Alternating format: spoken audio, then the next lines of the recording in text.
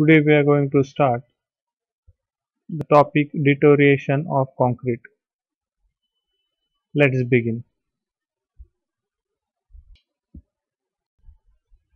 Cement concrete is the most extensively used material for construction of different types of structures such as bridges, buildings, pipes, poles, etc. But when concrete is placed, the compressive strength rather than on environment factors which are known to affect concrete durability. This one of the main reason for serious deterioration of concrete structure. Causes of deterioration or distress in concrete structure. There are 8 causes. First one is faulty design. Second one, interior materials. Third one, poor concrete practice. Fourth one, abuse of structure. Fifth one, environmental effects. Sixth one, chemical effects. Seventh one, internal stress. Eighth one, mechanical causes. Common causes for deterioration of concrete are 9 causes. First one, chemical reactions. Chemical reaction consists of acid attack, aggressive water attack, alkali carbonate reaction, alkali silica reaction, sulfate attack. Next one is design errors. It consists of inadequate structural design, poor design details. Next one is shrinkage and permeability. Shrinkage consists of plasticity and permeability consists of cement content, quality of aggregate, pore, uh, pore structure, water cement ratio, age of concrete, degree of compaction, adequacy of curing. Next one is temperature change. Internally generated, externally generated, fire, etc. Next one is accidental loading, construction errors, freezing and thawing, settlement and movement, and last one is weathering. Plastic shrinkage. During the period between placing and setting, most concrete will exhibit bleeding to some degree, bleeding in the appearance moisture on the surface of concrete. Usually the bleed water evaporates slowly from the concrete surface. If environment conditions are such that evaporation is occurring faster than water is being supplied to the surface by bleeding, so high tensile strength can develop. Preventive measures to eliminate plastic shrinkage cracks. Moisten the subgrade and formwork. Erect temporary windbreakers to reduce wind velocity. Erect temporary roof to protect green concrete from hot sun.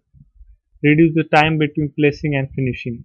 Minimize evaporation by covering concrete with burlap and curing compound. Drying shrinkage. It is the long-term change in volume of concrete caused by the loss of moisture. If the shrinkage takes place without any restraint, there would be no damage to concrete.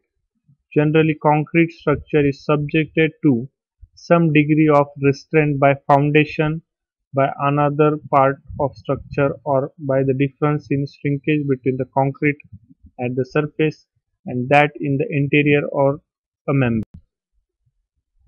Drying shrinkage influenced by a number of factors such as cement content, water content, curing temperature, etc.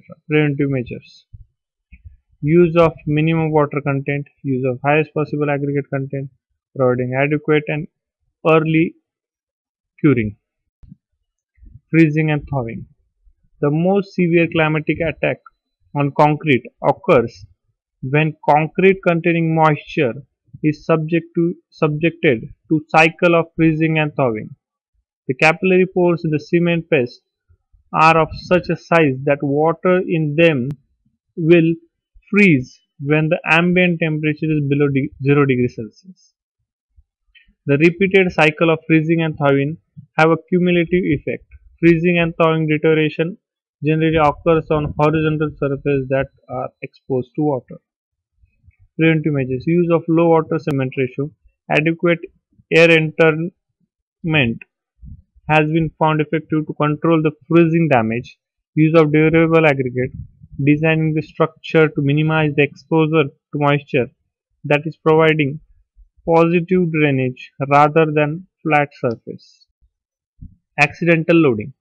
These may be characterized as short duration one time event.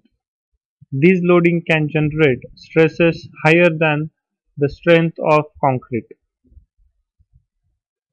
Preventive measure. Accidental loading by their natural cannot be prevented. Minimizing the effect of some occurrences by following proper design procedures like earthquake resistant design.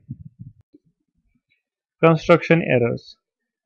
Failure to follow specified procedures and good practice or outright carelessness may lead to number of conditions that may be grouped together as construction errors,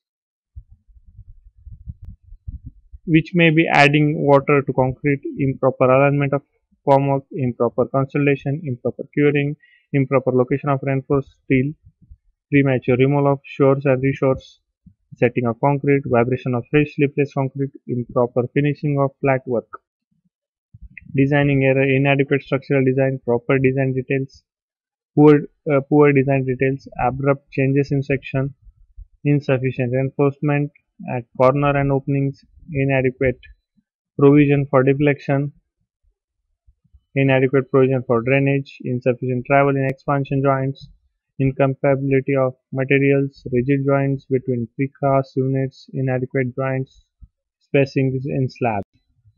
Settlement and movement.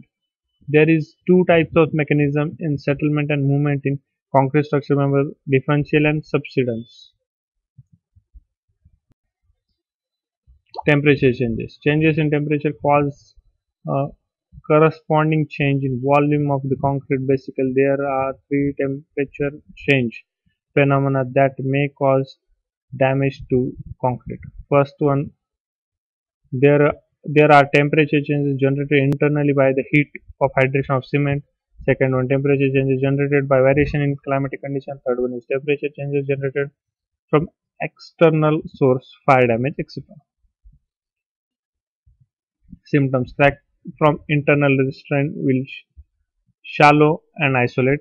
Preventive measures: using low heat cement, placing concrete at minimum practical temperatures.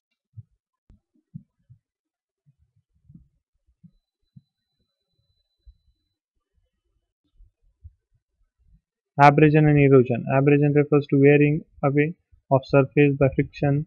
Erosion refers to wearing away of surface by fluids.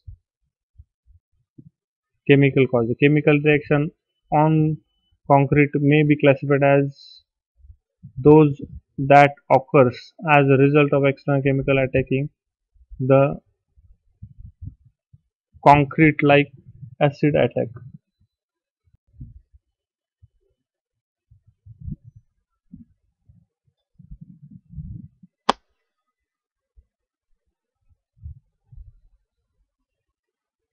Influ- Influencing factors. The rate at which carbonation reaches the reinforcement is dependent on the following factors. Time. Rate decreases with increasing time of exposure to air. Sulfate attack on the concrete. Sulfates are found in the most of the soil as calcium, potassium, sodium, magnesium sulfates. Solid salts do not attack concrete, but when present in solution, they can react with hardened cement paste. Sulfates are present in seawater, industrial effluents, and some groundwater. These are some chemical reactions regarding sulfate attack.